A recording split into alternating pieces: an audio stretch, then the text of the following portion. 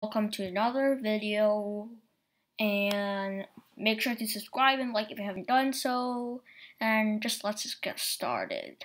So today we're going to talk about how to make a simple fan shape in Fusion 360, because you probably guessed it's Fusion 360 because that's what it said here. And let's get started. First you click sketch create sketch, that one. Then you click center diameter circle, or can also press C on your keyboard. There, and 20, the diameter is 20. Now look, if you press C, it actually works. You can't see that I'm pressing C, but yeah, C. And look, I can still do it. So that proves that it works. Now you can do finish sketch here or finish sketch there. I normally do this one.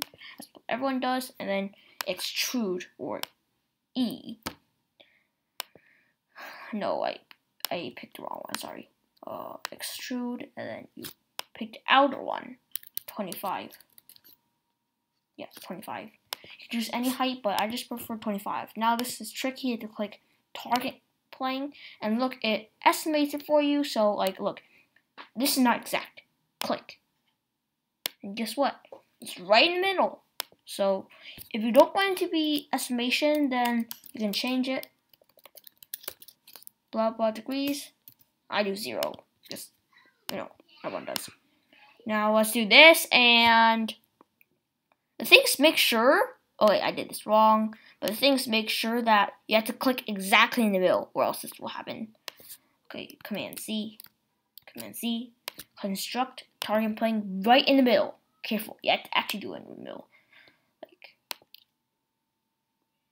middle, that's like in the middle, I guess, or about in the middle, but yeah. And now look, the thing is also in the middle, so that's good. Rectangle, and then 20 by 4. It's like, if it's not in the middle, if the center is here, then like the 20 and 4, it'll be like above out and it'll be sticking out. And you don't want the fan sticking out of the center point. So yeah, finish sketch, and can do construct offset plane, which is this. Look,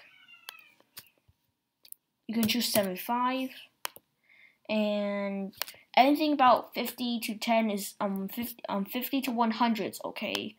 And yeah. Wait, now you can do create sketch and this, not that.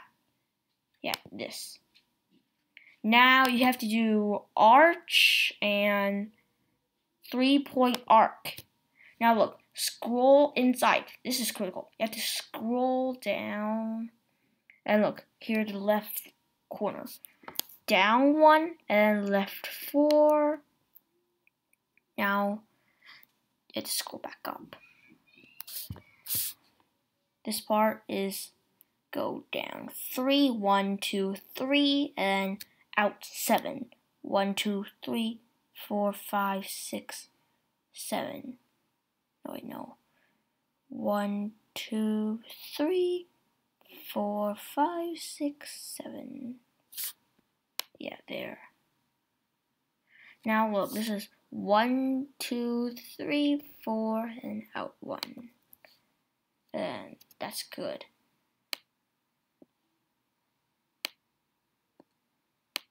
Now don't exit out sketch. Whatever you do, do not exit out sketch. Press offset, and then click that. Now you click 2, and then it kind of does this for you. Oh no, I clicked. Yeah, I'll just go back. Yeah, now I'm still in sketch. If you actually get out of sketch, just press Command Z, and everything will go back. That also works with Fusion. And yeah, you can put lines here. And lines aren't just for decoration, they're for like actually doing this. So yeah, now I can do finish sketch. You just need to make this arc. Now what you have to do is create and press loft. And you see it does this. You click that one and you click that one. And look, it does this kind of. This is like one of the fan blades, look, to make a bunch of them. You don't want to repeat all over. So you do pattern and circle or pattern. Oh no, you do bodies, and you switch to bodies. And yeah, you selected it. Now click axis and the blue one. You can click 8. And congratulations, you can do it. Now, another thing to do is appearance. Click A on your keyboard. And yeah, that should pop up. You can do it gold, golden, golden sunshine, blah. You can also do silver, polish silver, and you can do titanium.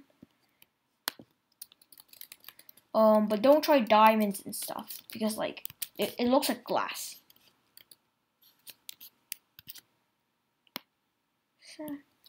And that's how you do it. Bye.